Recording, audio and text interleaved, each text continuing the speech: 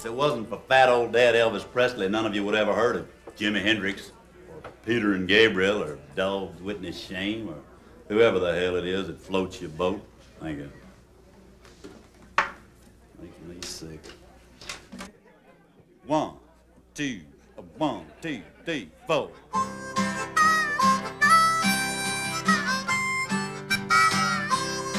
Well, there's about 10 billion people who back me up on this. From the piss-poor post-toe digger to the rocket scientist. Hell, I bet you can't find a preacher who don't like burning love. And your band's a bunch of weak sisters if they can't play Rip It Up. Now every two-bit tabloid had bad things to say. From New York City to La La Land, while in his state he lay. Well, if you don't think he paid for his sins, try paying for a few of your own.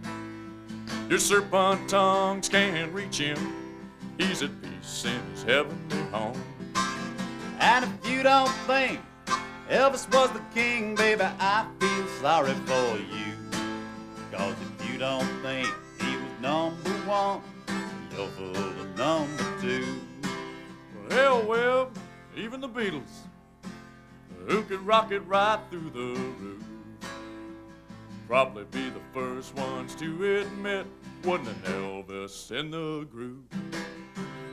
Yeah, even old Bob Dylan knows the words to Moody Blues. So if you don't think he's number one, you're full of number two. Yeah, if you don't think he was number one, then you're full of number two.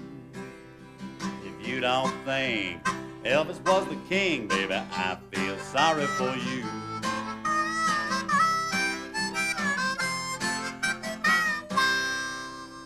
Pick up on it.